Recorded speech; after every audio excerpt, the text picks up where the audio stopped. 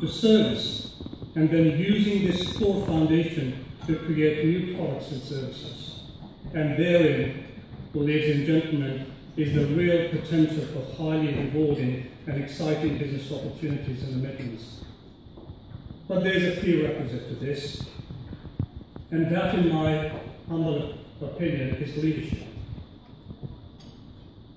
There is a significant difference, and I've learned this over 30 years working with some great leaders, between being a manager or an owner of a business and being a leader of a business.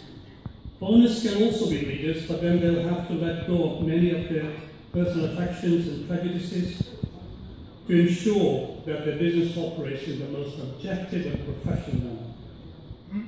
The difference between managing and leading is absolutely crucial.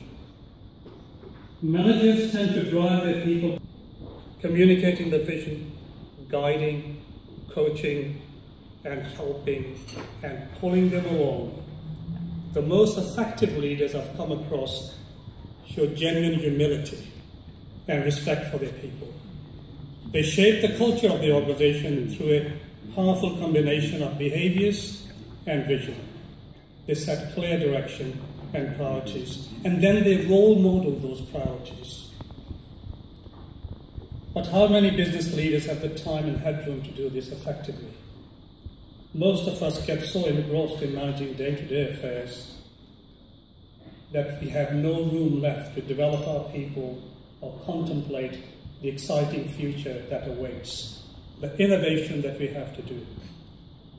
Therefore, a very important step to innovation and growth in the future, in my opinion, is to implement well-defined processes, standards, structures, and systems.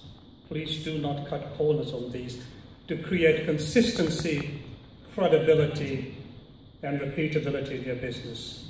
This consistency allows leaders to devote more time and energy to develop better and higher value solutions for their customers. Because we are in the middle of a major revolution. Many call it the fourth industrial revolution, and like the previous three, it has the potential to radically change our economy and our lives. This revolution is digital.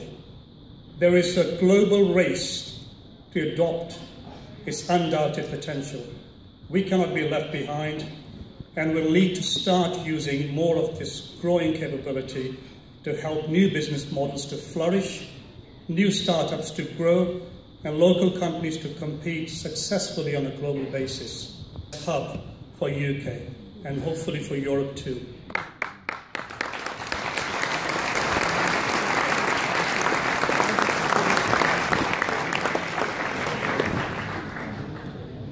The start point for this could be to create a collaborative centre for digital research and competency involving Midland universities and companies like yourselves.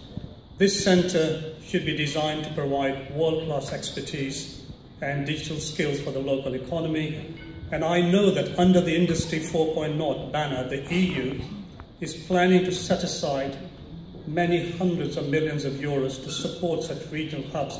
And we should do collectively everything we can to draw upon that funding.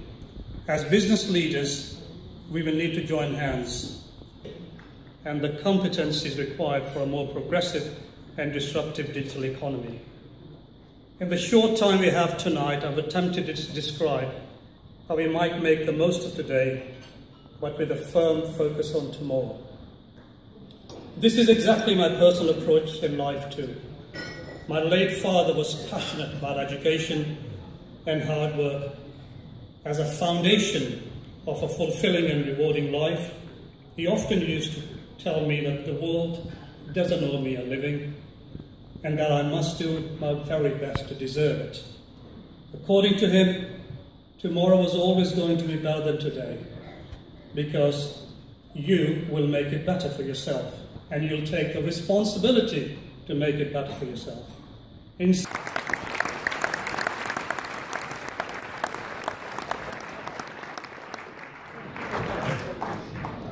this principle, as just said, applies to businesses just as well.